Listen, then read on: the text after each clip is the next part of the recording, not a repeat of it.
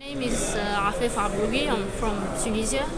I'm an English student. I'm currently working with the Institute for War and Peace Reporting on projects on training. Trainings for journalists. I'm also a Global Voices contributor, and I'm 21. I just share. I write things. Happening in Tunisia. Sometimes I retweet tweets coming from from Syria, from Libya.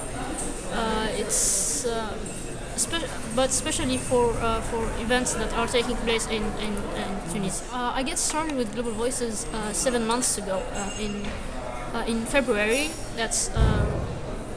After the revolution in Tunisia. I've heard about it from a Tunisian blogger, Haitham Maki, who was talking on TV about Global Voices, and I was curious.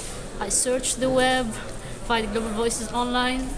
I checked, and read the articles there. And then I decided to join it. And then, of course, the process.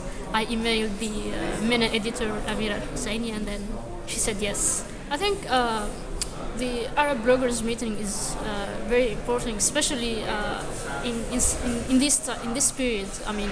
The period of the Arab Spring. We have revolutions going on, ongoing revolutions in Yemen, in Syria, protests in Bahrain.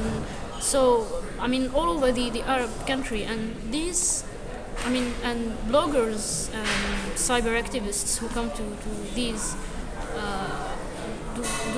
To such conferences and meetings will get the opportunity to exchange expertise, learn from each other, and I know that many of these cyber activists, they know each other, but they have never got the opportunity to meet. So it's very important for them to meet face to face and maybe discuss, and especially learn from each other. It's very important.